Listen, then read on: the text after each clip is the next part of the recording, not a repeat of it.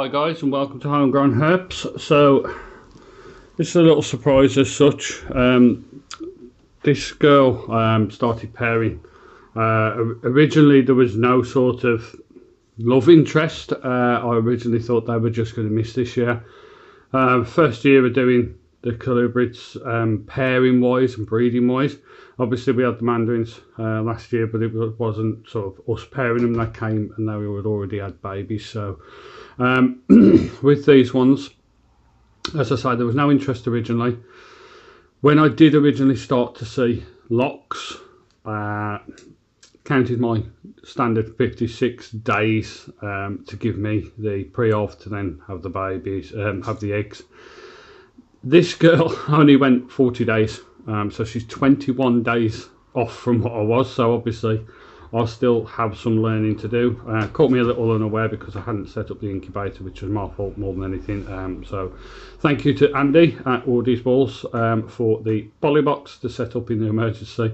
Got that all set up last night, so I'm going to take the eggs this morning. As you can see, one of the telltale signs that I found was a bit weird. Obviously I hadn't put a lay box or anything in just because again I wasn't sort of due yet. But I did notice she started moistening her tub quite a lot, knocking the water and basically soaking it so it was damp all the time. So it was a clear indication really that there was something going on. It was just something I missed and something I shall learn on next time.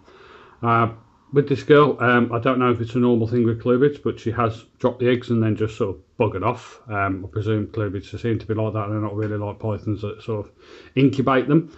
So I'm going to take these ones and we'll get them set up in the incubator and see how we go in about 65 days, I think it is, for standard milks. So see how it goes. These are really pretty snakes. They're what they call aberrant white-sided Stuart milk snakes. They are very pretty animals, especially as babies. The whites on them are shocking white. And these two in particular are very, very large patch for the whiting, so obviously we're hoping that the babies sort of mimic that or even blow that up a little bit more. So there may even be a hole back out of this as well, so we'll see. Alright. Try not to freak her out as much because she's a bit of a sketchy girl, this one. So as you can see, we've got a little slug, which is sort of standard. You always get a little slug sometimes. But we've got what looks to be 6 pearly whites, all looking good. As I say, as the lays where they stay. Only time I really pull them apart is if they're too high for the box, or I feel there's a reason behind doing it.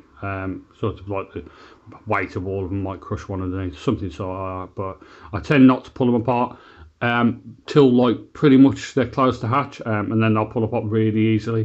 And the only reason I do that is that I never want a baby to pop out and go straight through another one, neither drowned or obviously burst the one when it's not due. So as you see with my colubrids, I tend not to, well with the mandarins I don't, and I'm not going to with this one. I don't use a egg crate. I tend to stuff them right down in the vermiculite, so we'll see how we go. We'll get this girl cleaned out, get a new bedding in there, get her bathed, and then see if we can bang some feed down her. I don't know, to be honest, whether I'll be double clutching her. We'll see how she goes. If she feels and looks like to me that she's put enough weight on and that she's able to go again, I might try her, but we'll see how it goes. So fingers crossed guys, we'll see you in 65 days. I have got a clutch of the ball pythons, which was the weird pastel heptoids to the weird super pastel heptoids that are homegrown here, but they are, well, they're actually 2 days over now, so we'll see how that goes. It should be within the next week or so, I would have thought, so I'll keep you posted. Okay guys, take care, keep smiling, and don't forget, let's teach, not preach.